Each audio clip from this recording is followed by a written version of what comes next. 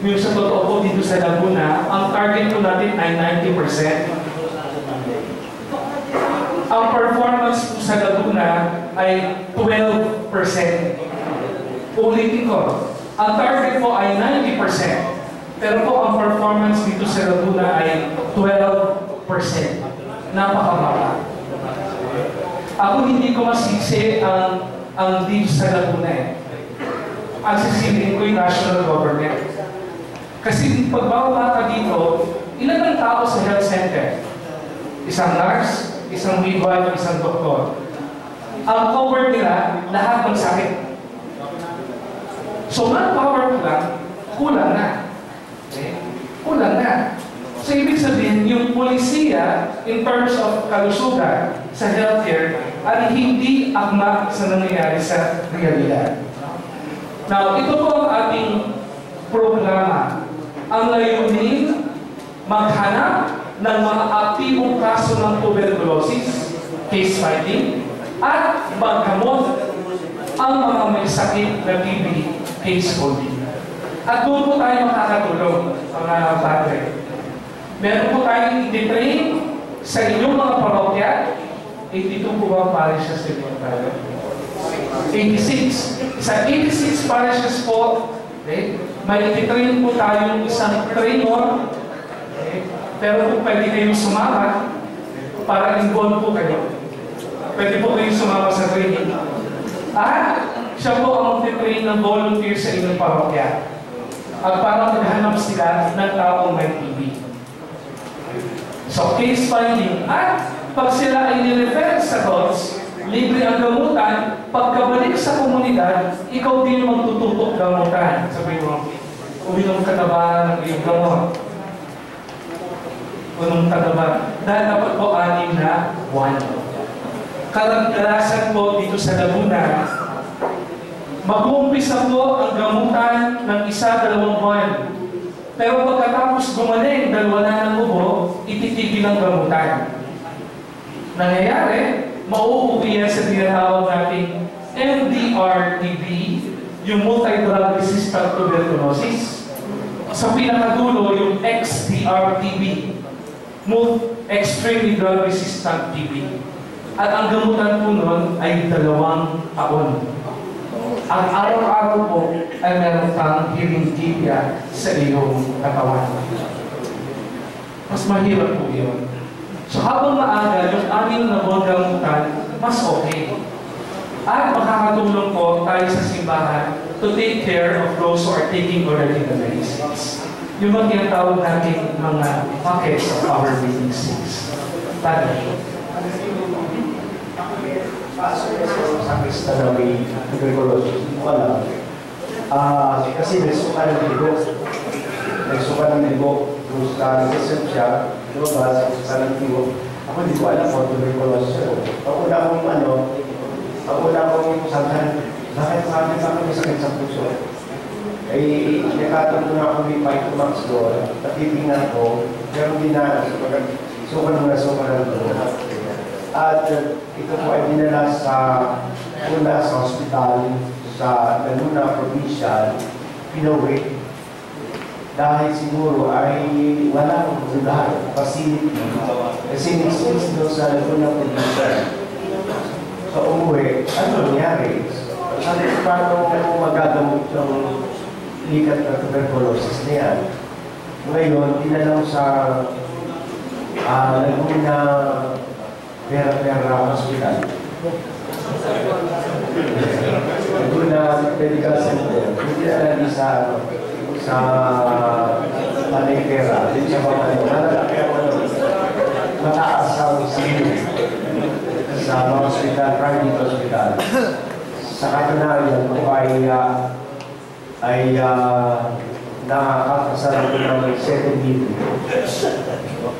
May all package yun. Wala na. Ngayon ay ongoing ang kanyang gamutan na lagi ko kong pinapalo. Ngayon, nakakatawa na magkasalamat sa Diyos at kung merong isang politiko na nakatulong. Si Alarma, si John lokal alarga, yung artista, yung po naman. Kaya lang, sabi kayo na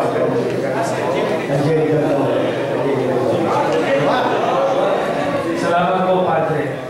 Possible, yung pag-uubo ng may dugo, ito po ay mga simptomas ng tuberculosis o yung hemoptysis. Pero kadalasan po, pag ikaw ay inuubo ng 2 linggo na, abay dapat magpa-check up ka. Okay? Huwag mo natin isang tabi. May mga TB po ngayon na asymptomatic. No signs and symptoms. To be honest po, ako po ay nagka-TB. Dahil nag-aalaga po kami sa community noon ng may TB. At anim na buong gamutan din. Paano ko nalaman? Dahil wala akong ubo. Okay? Wala akong ubo. Bigla na lang nagpa-x-ray, nakita sa aking x-ray na parang may isipan. Wala ubo, wala sa asymptomatic. At para lang mag-prevent, then we start already with the medication. Okay? So early diagnosis, early treatment means early cure. Kasi pag yan ay late na, mas mahirap po yan gamutin. Now, paano po yung ating programa? No? So, yung community volunteer po, o yung parish volunteer, ay maghahanap ng mga taong inuupo ng 2 linggo. Okay. At i-refer po niya yan sa health center. At pagkatapos nun, yung sa health center ay magpapasuri ng plema. At kung ikaw ay natagpuan positibo sa tuberculosis, ikaw ay bibigyan ng gamot. Yung tinatawag ng case finding. No? Yung pagkuha po, sorry po, natapos na natin kumain. Yung pagsusuri ng plema, 2 sample ang kailangan ipasuri. First sample sa umaga, pangalawa kahit na po anong oras. At kahit na po isang positibo sa plema, enroll na po kayo doon sa programa. Okay? May kailangan din x-ray. Okay? At meron din tinatawag na pagsusuri ng TB diagnostic. Yan po ay more on the medical. At ang gagawin po natin ay bibigyan po ng gamot yan galing sa health center.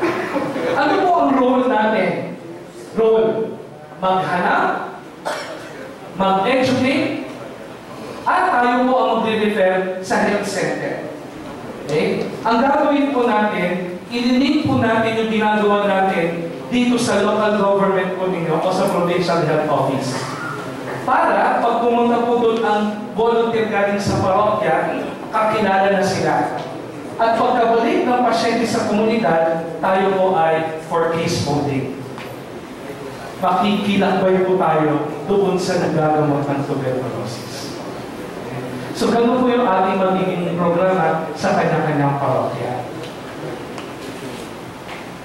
Last, finance. Yun yung Padre, paano magpapalakad. Ito pong program na to ay under USAID, okay, at ng Commission on Healthcare with the Philippine Business for Social Progress. Itong pong program na to ay 3 taon na programa hanggang 2017. Yung training po, libre. Yung pamasahe po ng inyong volunteer from your parish, i-reimburse po. Pag bumaba po sa parokya, yung training sa parokya po ninyo, meron din po yung funding to each parish. So kung may 86 po kayong parishes, okay, times 30 volunteers in the training, meron din po yung specific funding for each parish. I-course po natin lahat sa diocese. Sila na po ang magpapababa sa inyo in terms of the funding for this. Okay? So, ang gagawin po ay maghanap at idilin po natin sa health, sa Department of Health dito po sa Laguna. Yun po ang ating magiging programa.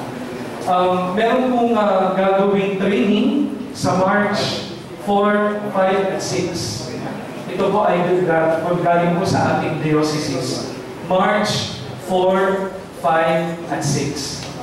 March 4 po ang first day at second day, 4 and 5. Training po yan on tuberculosis. March 6 po, makikimiting po yung mga na-train with the Provincial Health Office.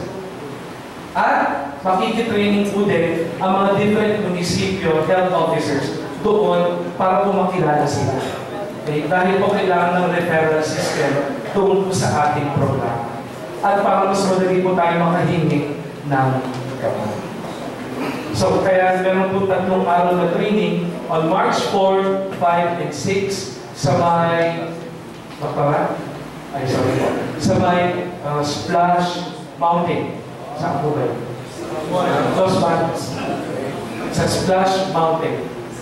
Ang commission po ay hindi naghahawak ng cash.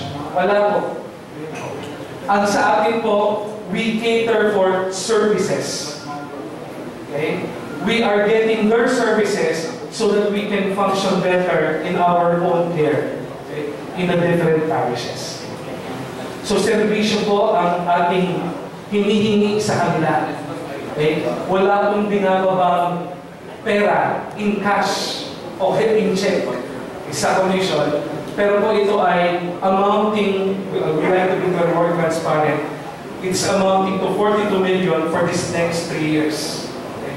Puro servisyo ang ating hinihingi sa kanila. Okay? In terms of kung i-convert natin sa pera, it's 42 million, good for 52 dioceses all over the Philippines.